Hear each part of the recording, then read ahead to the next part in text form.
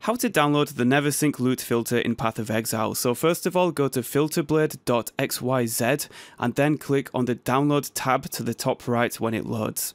Now click on option 2, download file, and then click on the button that says download as zip. With this, you get all of the loot filters together and you can choose which one you want accordingly.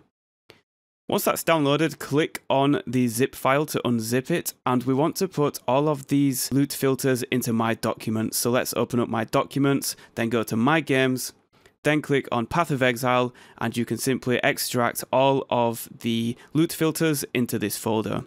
Now, if we head over to Path of Exile, we can open up the options by pressing Escape and clicking on Options. Click on the Game tab, and you will then see the list of item filters, which will now have all of the item filters included. The default one for a beginner is semi-strict, and you can look up online which one is best for you. Thank you for watching. If this video helped, then be sure to leave a like and a nice friendly comment, and consider joining for a month to help develop Minutemanual.com. Thank you very much.